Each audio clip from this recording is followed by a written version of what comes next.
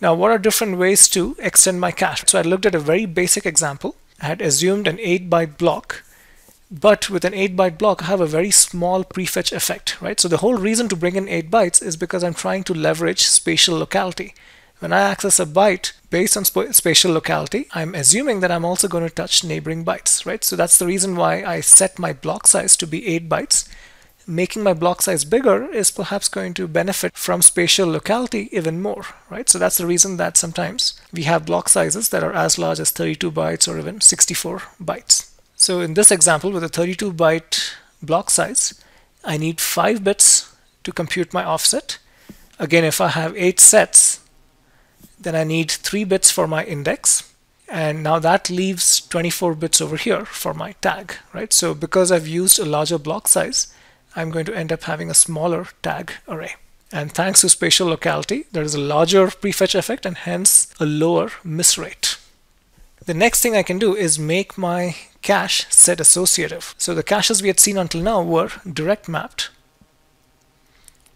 which means that a given address maps to a unique set, and in that set there's only one location where the data can be placed.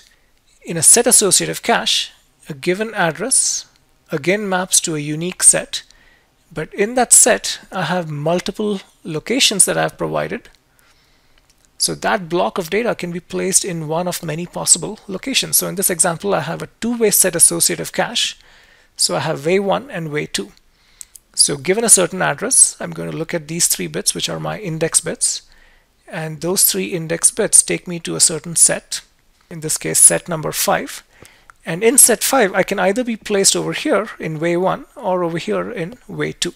And correspondingly, my tag array also is going to have 2 ways. There's going to be a tag for whatever block is sitting here, and there's going to be a tag for whatever block is sitting here, right? So going back to my internet browser example, if way 1 contains CNN and this one contains CarMax, my tags are going to keep, nn.com here and rmax.com over there, right? So when I'm doing a lookup, I'm going to read both the tags in that particular set.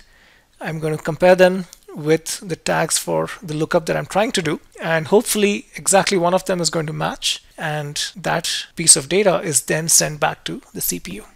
So with a set associative cache, people have generally observed that you are causing fewer conflicts in the cache, because now if there are 2 different pieces of data that map to the same set, previously I was only able to accommodate one of them.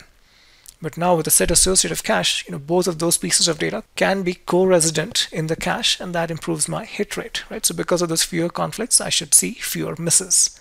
This is slightly more power intensive because I'm reading out multiple ways, and it's guaranteed that at least one of those ways is going to be incorrect. So now that we've seen all these concepts, let's go through a few examples and let's work out a few numbers. So in this example, I have a cache with 64 sets, and each set has 64 bytes in it, and each set also has 4 ways. So if I were to draw this cache out, I would add, way 3, way 4. This is a set. Since it has a total of 64 bytes, way 1 should have 16 bytes, way 2 should have 16 bytes, way 3 has 16 bytes, and similarly for way 4 as well. Okay, so each block is 16 bytes in size. Since a block is 16 bytes in size, I'm going to need 4 bits for my offset. I'm going to need as many index bits as the number of sets that I have. In this case, I have 64 sets, so that means I need 6 bits for my index. And everything else in my 32-bit address is going to be my tag, right? So in this case, 32 minus 4 minus 6 gives me a 22-bit tag. Let's do one more example. So here I have a 32 kilobyte cache. The cache is 4-way set associative, and every block or every line is 32 bytes in size. Okay, so here's an equation for cache size. My cache size is a function of how many rows I have, which is the number of sets, times the width of every single row, right? And the width of every row is a function of the number of ways and the size of each way.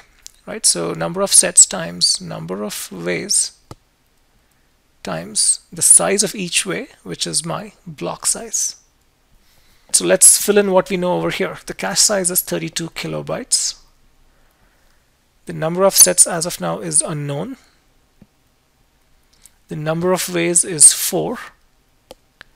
And the block size is 32 bytes. Right? So if I do the math, the number of sets turns out to be 256. So that's the answer here.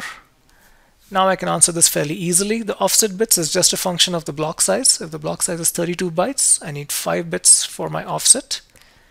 The index bits is a function of the number of sets. Since I have 256 sets, I need 8 bits as my index. And the tag is everything else, right? So 32-bit address minus 8 bits for index minus 5 bits for the offset. That gives me a 19-bit tag. Now, how large is the tag array, right? So what I showed you over here was the data array. Correspondingly, for every block that I have here, I'm going to have to keep a tag as well, right? So the tag array has a very similar structure. It has the same number of sets as the data array. It's going to have the same number of ways as the data array. And so every location here, instead of keeping a 32-byte block like you do over here, you keep a 19-bit tag. So the total size of the tag array is the number of sets times the number of ways times the tag size. Right? That's the size of my tag array. So this is 256 times 4 times 19 bits, which works out to 19 kilobits.